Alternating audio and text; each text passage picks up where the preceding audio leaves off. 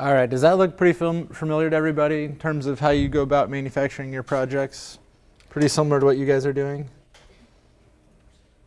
Yeah?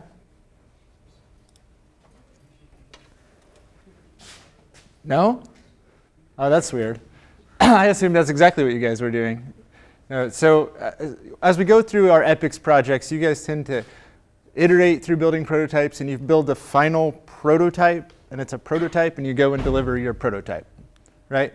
Very few of you will go into any kind of mass manufacturing or even small batch manufacturing of your EPICS project, right? Like that's a step you don't quite make it to. So when we talk about our design process, we stop a little bit short, right? We go detailed design, delivery. We never do a production or manufacture in the middle. So what we're going to talk today is just kind of a broad overview or a big survey of manufacturing really from a design perspective. So you could do your whole education on manufacturing technologies, how to make things. We're not going to get that deep in, okay? I was a development engineer in industry, so I was on the design side of things, not a manufacturing person, but I worked with them a lot, and you have to come to learn some of those things and able to get your designs to be manufacturable in the end. So we're going to be looking at it from that design perspective. Now, it's not to say that all of you who are in engineering are going to go on to be design engineers. Most of you think you will, because that's all we really teach, unless you're in industrial engineering, and then my apologies. So you IEs get to see the whole other world of this. But most of us are taught to be design engineers, right? Here's the design, solve this design problem. And the application of that design process is used by all the other types of engineers that are in the manufacturing process, just from a different perspective, right? Your customer is no longer the end user. Your customer is maybe that design engineer that designed the part. It's your company, okay?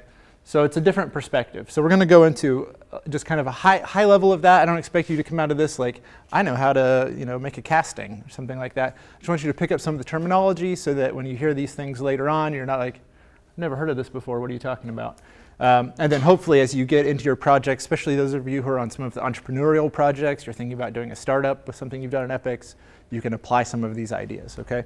There is a ton of information out there on manufacturing for startups. So if you are in one of those small business situations, I strongly recommend you do some research on that. So again, today, very high level, how do I communicate my design so that someone else can understand it, right? Before I can ever go about trying to build this thing, I need to take what's in my head, that design thing that's in my mind, and put it on paper, create an electronic copy, something that someone else can understand to make something. Because as an engineer, especially if you're in design, most of the time you won't be making your parts. Someone else is going to be making your parts, right? So if you design this clicker, you're not going to go and mold all of these yourselves as the design engineer. You're going to have other people do it. And you want to exercise control over what they make so that you know it works, because you care about it, right? So how do you communicate your designs and control them so that when other people make them, you get what you intended, right? So it's about design intent. We'll talk about how parts are manufactured on a really high level. Most of this comes from a mechanical point of view, because that's what I worked in the orthopedic industry. I designed knee implants and instruments for total knee replacement. Those are pretty mechanical, okay? If you're an electrical engineer, a computer engineer, most of these things still apply, just a little bit shift in which direction you're coming to them from. How do you make sure your part's manufactured correctly? So someone makes that part, how do you know that that part and what you intended it to do are the same? And then a little bit about cost, how design affects cost, okay? So we'll get through that. So again, this is just kind of broad level overview. Don't expect you to have application level knowledge of this at the end of this lecture. So first, we want to recap and kind of put ourselves in the design process where we're at. So can any of you remind me what are the steps of the design process? Brainstorming, okay. Anybody else? There's more than one.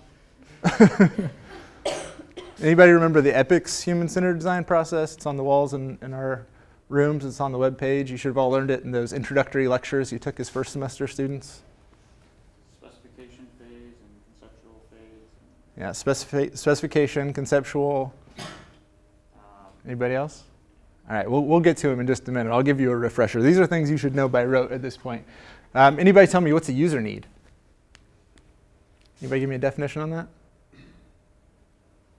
No? Elena? It's what your stakeholder wants from the Yeah, it's what the user needs, right? It's pretty self-explanatory. It's the primary features of your product, right? So I like to use an example. If you're designing a car, right? If that's your overall system, you'd have user needs for all the little subsystems, but your overall needs for that car are that it can accelerate and decelerate, and you can steer, and you can put passengers in it, right? Those are those high-level, like, if I asked you what you wanted out of something, you could give me those like really high-level things, okay? What about a specification? Can anybody define a specification? Like measurements, very good. So you're getting to quantitative. So it's like user needs, but you're breaking them down and putting numbers to them, right? So that car needs to go. Now I say it needs to go 0 to 60 in so many seconds, right? So now I'm getting into a quantitative field. And those are things that you can, as an engineer, hold yourself to, okay? Or as a designer in general. Very good. So if we think about where we're at today, so you started the project identification. We kind of skipped over that one, get into the specification development. So that's what is this thing supposed to do? We do some conceptual and detailed design. This is where you get to be creative and where you all get stuck for, semester after semester on these projects. And then finally you get to that final prototype that works pretty well and you go into production, okay? Well, the things we're going to talk about today about design outputs are the outputs of detailed design, okay? A lot of you will say you're in detailed design when you're coming up with like your final design solution. You're really still in conceptual design. You're still trying to figure out how it's going to work, okay? When you're in detailed design, you should be getting to the point of saying, how am I going to create this thing so it can be manufactured? I know the basic idea down pat. I'm getting to the really nitty-gritty details, okay? So production is something that we really skip over in educating you about in EPICS for the most part, because you don't mass produce most of what you make, right? You make one of them for your community partner, and that's awesome, but sometimes there's a broader applicability of products. A lot of the projects you guys are working on would work for a lot more people than just your one community partner, okay? And so you want to start to think about, how could I get this solution out to more people? And then you have to ramp up production, okay? You have to be able to make more than one. So the design outputs simply define the design. It's that simple. So design outputs are any kind of documentation that specify exactly what your design solution is, okay? So if you were coming up with one of the laser harps for Imagination Station, you've got a set of schematics on the electronics, you've got hopefully a drawing of the overall structure, the frame, the enclosure. So you have assembly instructions, you have a list of the components that go into it, right? So those things are all design outputs, all of the things that come out of the design activities that are tangible, right? That you could use to create your product. So examples of those, prints or schematics should be one of the most common ones. Those of you who are going to go into some kind of mechanical design, your life will revolve around prints, okay? So we'll talk a lot about those in some detail. Manufacturing routings. So manufacturing routings are the series of steps used to manufacture a product, okay? So if you're going to create, say the casing for this, you'd have to do a step of molding, a step of assembling this piece. You've got multiple steps along the way, and that manufacturing router shows you all of those. You'll have a bill of material. That would tell you what all the components are that go into this, right? So it's kind of your shopping list. So if you think about these like you're going to do a recipe, your bill of materials is the ingredients in the recipe, and your routing is the steps that you take, right? So if you're going to make scrambled eggs, you've got to crack the eggs, put them in the pan, heat them up, do all these things. Those are the steps in the router, okay? How you go about doing it. Labels and names, that's something that very few people at this level will think about, but your product has a name, your product will have some identification on it, packaging, things like that. Those are all design outputs. A manual, if you have some instructions for the user. Inspection criteria. So inspection criteria are the list of things that you're going to measure or check when someone else makes your part. So those are part of your design outputs. And then any testing results. Those are things that define what your design is supposed to be, okay? So those are some kind of broad examples. Get my clicker to work. Let me step back just a little bit. So prints or schematics define the geometry of your design. Okay, so if you're creating an electronic thing, you probably have some housing for it. If you're creating a really mechanical device, you'll have the whole device in some kind of a print. So most of the time, our EPICS teams get here. So you open up some CAD software, CATIA or SolidWorks or Inventor, some piece of software, and you model this thing, okay? And you say, now I'm done. I've specified my design. But that's really insufficient, okay? because a lot of things could satisfy this design. So I'm going to walk through a print of this, and this is how you communicate this to a manufacturer, right? If you wanted to go to a machine shop and say, make this for me, except for the ones here on campus that are going to help you go through and do the CAM with them, they're going to want to know what you're going to measure on this part so that they can check that they've made the right part. So that you need a print. So this is a simple assembly that I created of a slap hammer, okay? A slap hammer is a really fun tool used in orthopedics, where you would take the top left end up here, you'd attach it into some component that was stuck into someone's bone, and you would slide the teal component really hard, whap, against the other end, and it would rip that component out of the bone. I thought about putting some surgery videos on here to show you how it worked, but I thought maybe people wouldn't appreciate that. But so imagine you have a stem put up your femur, and it's stuck in there really tight. You can take this hammer, the teal part is some nice big heavy piece of steel, and pop it out, okay? So it's like a hammer, but in reverse. So this is the assembly we have. It has 3 parts. There is the slap itself, so the teal piece. There is the shaft that it rides on and the end strike plate. And then there is a green cross pin here, okay? And that pin just simply holds those 2 pieces together, but allows them to slide up and down. Does that make sense to everybody? It's a kind of basic function of this thing? Okay. So we'll look first at a print of the outside handle, okay? It's just a tube, right? It's a cylinder with a hole down the middle. Pretty simple thing. But there's a number of things to notice on this print. So first of all, you have several different views of this part. So you can see it's a cylinder and it has some length. And you can see I've got this other view that is hashed, right? And then we have some notes down here in the bottom. And then there's this title block down here on the side, okay? And we'll go through each of those. So starting at this view up here, this is our base view, okay?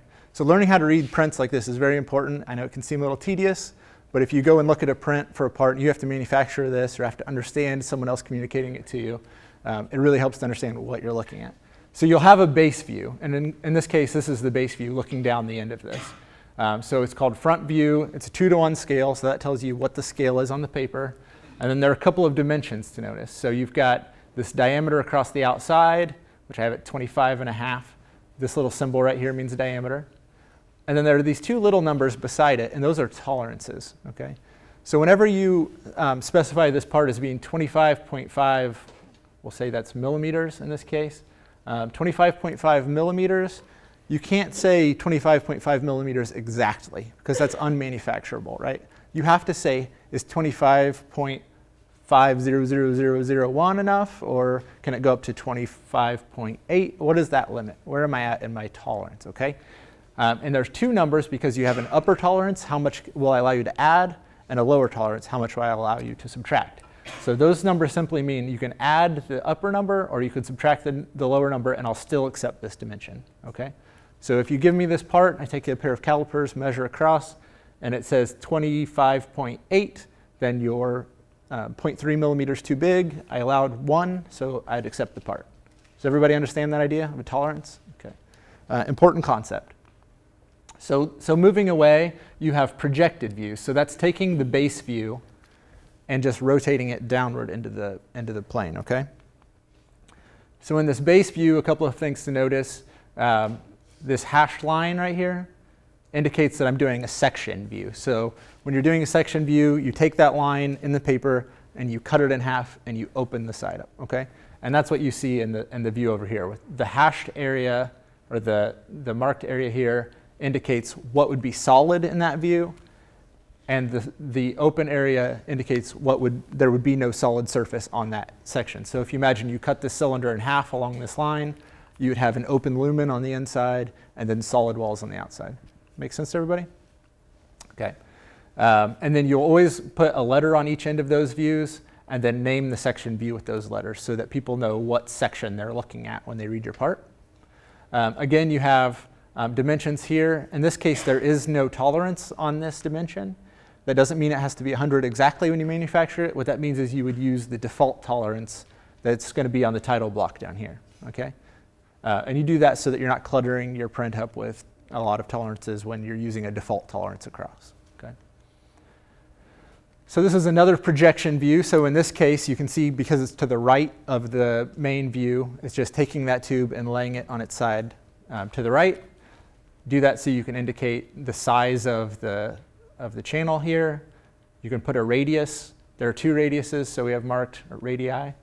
So you have marked 2 times, so you know both of those are the same, and you have a tolerance band there as well. If you were really savvy in your print reading, you would notice that I did not dimension where this is off either end of this part or off the center. So I could put this thing dead in the center, and you'd still have to accept this part because I didn't specify. So do you see how having a print gives you control, right? So if you sent this to someone and they sent you back this part, and that wasn't in that perfect orientation in that location, you couldn't really have grounds to complain because you didn't indicate where you wanted it.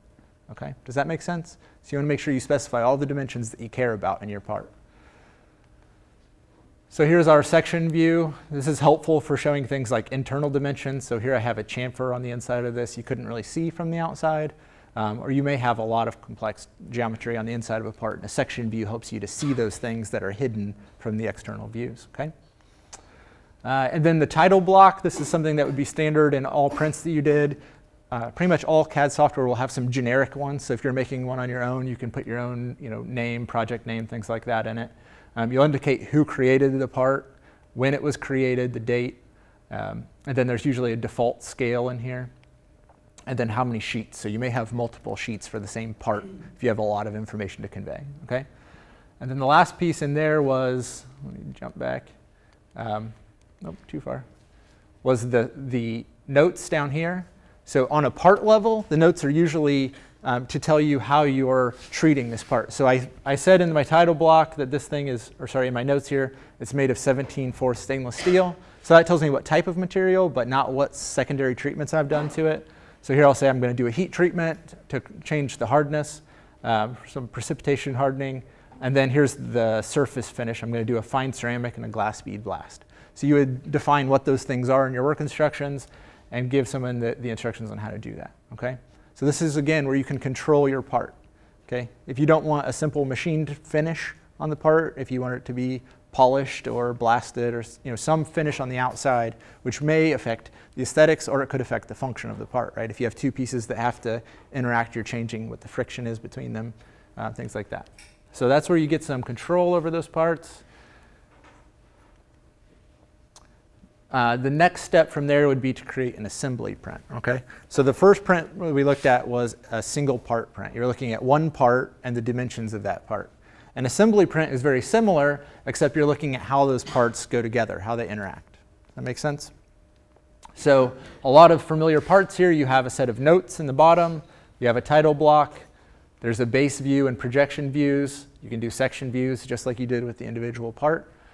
The thing you'll add is a bill of material up here, and that's a bill of material just for this assembly.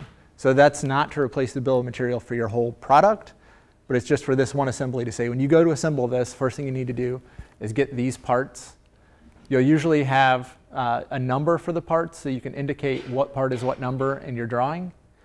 And then there'll be a revision level for the parts. So if you update the design of the handle but leave everything else the same, you would revise the handle piece to revision B and you'd create a new assembly print. And that way when you go to make this part, you know exactly which, the most recent assembly print should have the most recent updates of those. And that gets to be really important when you have products that last a long time, right? If you're working on a product that's 10 years old, you may have gone through a lot of updates in that product, but some of the key parts may stay the same. And so you need to know which parts are updated and which parts are not, okay? Very helpful bit of information. So there's that bill of material. In this case, my notes for an assembly tend to be about how you put the part together. Okay, this is how you can instruct someone on the sequence of steps to put this part together. The other way you could do this, if it's really complex, is to create a separate work instruction and say reference work instruction number, whatever, for this part. But if it's a simple assembly, you can do your assembly right here. So I say insert item 2 into item 1, press fit item 3 into item 1, or through item 1 into item 3 so that item 2 cannot be removed from item 1. That sounds like a mouthful, but when you look at the view, you say, okay, I'm going to press fit item 3, which is my pin, through item 1, so through the hole there, into item 2. So that means I'm going to have a fit with that pin that I can press it in with force and it won't come back out. Right? It's the friction will hold it in. So that it cannot be removed from item 1. So then I have a check built in. Right? I should not then be able to pull item 1 off of item 2. And then the last one was item 2 should slide freely. So after I've done all this assembly, I still should be able to pull this shaft back and forth for that hammer action. Does that make sense? So this is just ways for you to control how all these things come together. I know that it seems really tedious. It's much more fun to go out and do the creative brainstorming, creating prototypes, all that stuff. But if you want to be able to take that work that you've done and make it matter to the world, you have to be able to do this, right? So you have to be able to communicate design and have it manufactured. So it's not the sexy part of engineering by any stretch, but it's the part that takes products from a cool idea that you had and you built one and one person used to products that are out in the market and are sold by the thousands and millions, right? So that's some of the key to reading an assembly print. Any questions on how to read a print? I know it's mundane. Everybody still awake? Sort of? Good. Okay. So now we're going to get into a much more interesting topic, tolerance analysis. Ooh. If you guys thought that was boring, you'll love this part. Promise. Okay, so we're going to talk about how to make sure that as you create these parts and you put those tolerances on the part, that you know for sure as you mass produce those parts that you can pick up one pin, one handle, and one shaft, and they'll all go together. Okay? So if you're making millions of parts, you can't check each one, right? You have to be able to have some knowledge that these things are going to go together. Even worse, when you're assembling something outside of your factory, you want to know that they go together. So as a good example, when we would do instrumentation in our knee arthroplasty, total knee replacement, the surgeon would assemble the implant in the OR while the person has their knee cut open.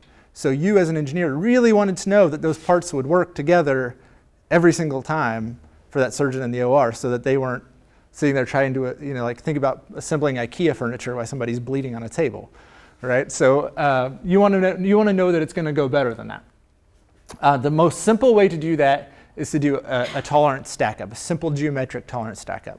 Now, there are very refined and elegant ways of doing this for mass production that are a lot more complicated and involve a lot of statistics. I won't bother you with those, so I'll teach you the simplest way, and then if you get into this field, you can learn a little bit more, okay? But at least you'll know how to do a very basic analysis. So we're going to look at a couple of things. One is called maximum material condition, and the other is called least material condition. This is sort of the very common sense way to go about these, and the math is simple, so don't worry. There's a calculus class in here before us. You won't need any of that, okay? So a couple of the concepts. You have a nominal fit, right? So we had the red part here would be our handle, and the yellow part would be our shaft, right? So the nominal fit would be some amount of gap. I want it to slide. It shouldn't be line to line. The maximum fit will be looking at the very biggest I'll allow the shaft to go and the very smallest I'll allow the hole to go, okay? So think about the most material you could have. On the shaft, if you add to the diameter, it would be bigger. On the hole, if you subtract from the diameter, it's bigger, right? More material, right? Smaller hole would be more material. So you're going to look at the pockets at the minimum. You're going to look at pads or at extrusions in your model at the maximum, okay? Least material condition is the opposite. In that condition, so in maximum material condition, what you're looking for is interference. Is it too big to fit? Least material condition, you're looking for how much slop is there in the interface, right? Is it going to flop around? And so you're going to look at your pockets at their biggest. So you're going to add the tolerance to the hole, and you're going to subtract the tolerance from the shaft. Okay, so you're going to look at the most wiggle you would allow. Usually it's pretty straightforward how to calculate or how to assume what you'll allow the maximum material to be. You don't want interference, right? That's usually pretty straightforward, unless you're intentionally wanting an interference fit. Like when I talked about that press fit, you want interference. Least material condition takes a lot more intuition or analysis to figure out how much you'll allow, okay? Because it's not as simple as looking for when they don't touch anymore, because you could allow as much gap as you wanted here, but at some point the function would be compromised. So you have to have enough knowledge of your product or do enough analysis of your product to know at what point that slop would be too great. So we'll look at sort of a basic setup here. So like I say, the math here is really complicated. So we're going to look at this marker work. We've got this shaft. This marker is outstanding. And we're going to give it a diameter. In this case, we'll just call it 10 nominal. Okay. And then, can everybody see that okay? Is it big enough? Okay. So we'll say 10 nominal, and then we'll say we have an upper tolerance of shaft upper and a lower tolerance of shaft lower, okay? So this is kind of a common way to annotate these. So SU would be the upper tolerance, SL would be the lower tolerance. So SU is what you can add to that diameter, SL is what you could subtract. Likewise, in the handle, you got a hole, and let's give it a nominal dimension of 10.5, and then we'll have a hole upper and a hole lower. Okay, everybody follow that? So I've given the shaft diameter dimension, the interior of the hole a dimension, and we're going to look at what those parameters can be and have this still function properly, okay? So the first one to look at would be maximum material condition. This is usually the most important one because you're looking to avoid interference during assembly. So at a different pen, maximum material condition, we would say we want the diameter of this pin, so 10 plus the upper tolerance, right, SU, to be less than or equal to 10.5, which is the nominal dimension of the hole, minus the lower tolerance.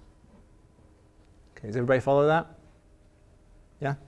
Okay, so we're looking at the condition where if these are equal, they're going to be line to line, right? It won't go anymore. So anything greater than equal, you would have interference. So simple math, you're going to say, all right, so I know that the upper tolerance plus of the shaft plus the lower tolerance of the hole at the very maximum could be equal to 0.5, right? So we're going to get rid of the less than because we're just looking at that borderline case where it's going to start to interfere. So we know that the sum of those is 0.5. Now, in your math classes, you would need one more equation to be able to solve this. In this case, you're the engineer, you can choose, okay? I know from my experience that it's a lot easier to hold the diameter of a hole than it is to set the diameter of that shaft, right? The hole I'm going to drill, it's a very precise operation. The shaft I'm going to have to turn on a lathe. So it's going to be a lot more difficult to hold. So I'm going to go ahead and say I won't let you go any bigger at all on the hole. So I'll set HL equal to 0. And that lets me know for sure that SU is equal to 0.5. Everybody follow that? So then on your print, when you go to specify these, you know, if you set those two as those tolerance pieces, you'll never have interference between these two parts. At the very worst, they would be line to line. And that may or may not be acceptable to you in practice, okay? Does everybody understand how you get there? All right. Similarly, at least material condition, you're going to be looking to say, all right, what's the biggest hole that I will allow with the smallest shaft so that the thing isn't too floppy, right, for my purposes. So I'll say, in this case, the quantity of 10.5, and I'm looking at the biggest hole, so the hole upper, minus the quantity of 10, the diameter of the shaft, minus its lower tolerance. So the difference between the size of this one at its biggest and the size of this one at its smallest should be, I'll say, less than 1, okay? So I'm going to use 1 as, I've done some analysis and figured 1 is the sloppiest I'll allow this thing to be, right? So then I got to figure out what can HU and SL be such that I never get bigger than 1. So again, really mind-numbing math. I'll have 0.5 plus the upper tolerance plus the lower tolerance